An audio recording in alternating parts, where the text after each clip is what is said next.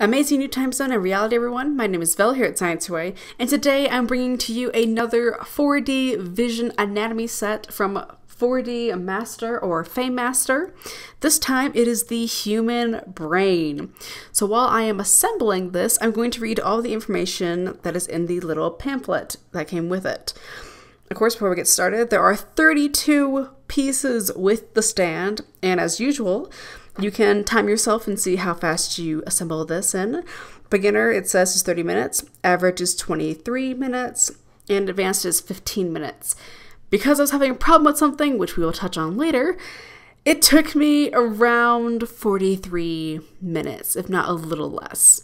Anyway, let's get started. So, 4D Human Anatomy Introduction. Human anatomy is the branch of biology in human structure. The human body is so intricate that the study of it should be both scientific and fascinating. Even after years of patient medical researches, there is only a small number of professional human anatomists who can be called the masters of all its details. The Human Anatomy 4D Puzzle series has been designed, developed, and produced in such a way to serve a four-fold purpose. 1. Providing customers basic but precise knowledge of amazing human organ structures. 2.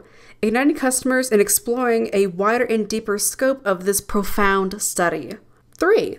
Combination of puzzle toys with highly detailed miniature medical models to serve educational purposes in a challenging and fun way. 4. Inspiring the curiosity and appreciation of our Creator in heaven. So next, the human brain.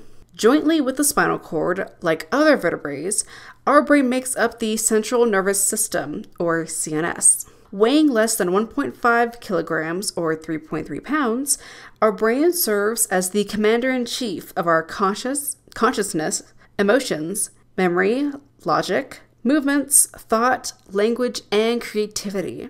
The human brain consists of more than 10 billion neurons and glial cells. It can also be said as glial cells.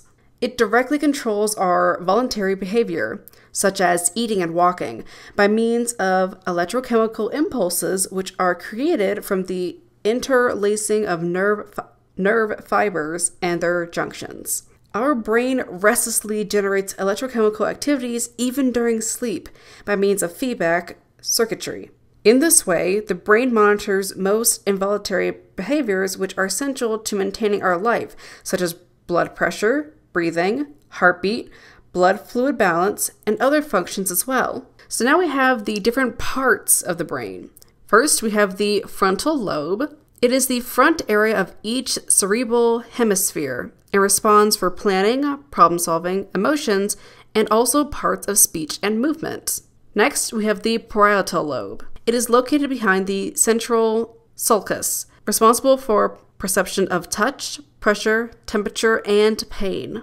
Next, we have the cerebellum. It is located at the back and near the brainstem. It is mainly responsible for motor movements, also partially for learning, emotions, speaking, and attention. Next, we have the corpus striatum, the group of structures which are also called the stripped body, located in the depths of each cerebral hemisphere. Next, we have the ventricles. These are hollow chambers filled with cerebrospinal fluid supporting the upper tissues of the brain. Next, we have the temporal lobe. It is the lower part of the cerebrum in charge of hearing and memory. Next, we have the occipital lobe. It is the rear part of the cerebrum responsible for vision. Next, we have the corpus callosum. It is a thick band of millions of nerve fibers located deeply in the center of the brain. Next up, we have insula. A pair of left and right insula, which is located deeply in the brain, is known as important for the recognition of disgust. And last for the parts, we have the brainstem. It is the lower extension of the brain and connects to the spinal cord. It is mainly responsible for breathing, digestion, heart rate, and blood pressure control. Lastly, we have the Q&A section. Question: which land and sea animals have the largest brain? The elephant has the largest brain of all land animals. The weight of an adult elephant's brain is about 4 to 5.5 kilograms or 9 to 12 pounds. The The sperm whale has the largest brain of all. Its brain is about 7 kilograms, or 15 pounds. Question: any replacements or regeneration of our brain cells in any case of damage? The brain cells are not the same as other cells and body parts. Normally, it has no cell division process after development period. So there is no regeneration, and they do have a limited life cycle. But fortunately, we have about 60 billion brain cells, and not all of them are really active and working. That is why some people still can work normally, even after serious injury in their brain. Question: is brain size or weight really the only factor that affects mental ability? No, not exactly. If yes, then an elephant should be much smarter than us. Its brain size is 4 times of a human being one. Question: how much energy is needed to run a human brain a day? An adult brain takes about 20 watts of energy a day. Even its size is less than 2% of our body weight. The energy it takes is almost 20% of the body's energy in a day. However, newborns' brains consume about 60% of energy that the baby takes in. Question: why does our brain have so many wrinkles? As our skulls have limited room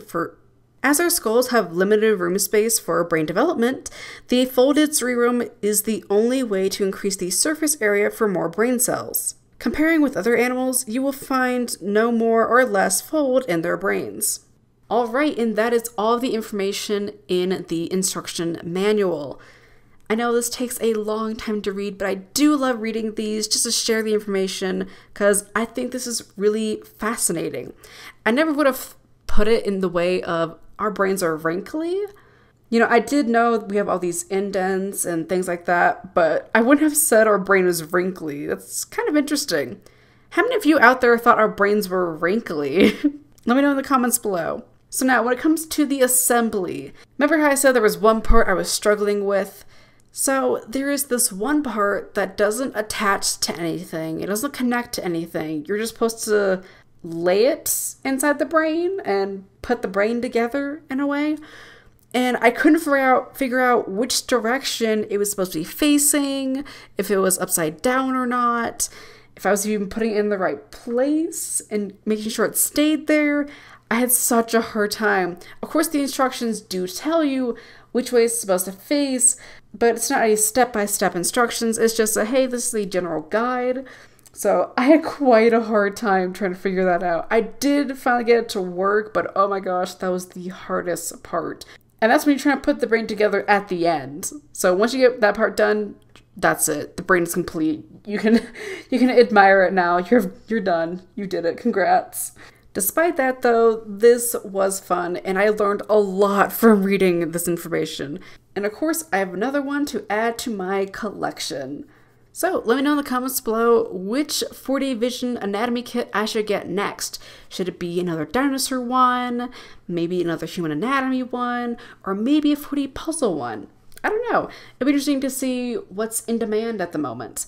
Of course, I do plan to get most of them, but seeing what's next would be quite interesting. Also, let me know, how are you enjoying the format of these? I know the format has changed from the very first one I did to the ones I'm doing now. So let me know, is this better, reading the information over the video of me assembling it? Did you like it better when I took just time to read it and then assembly separate? Or is there something else I should try? Let me know. I'm just kind of experimenting with it right now. So far, I'm loving the top-down view and reading the information over the assembly work. Anyway, thank you for watching. I will see you all next time. Bye!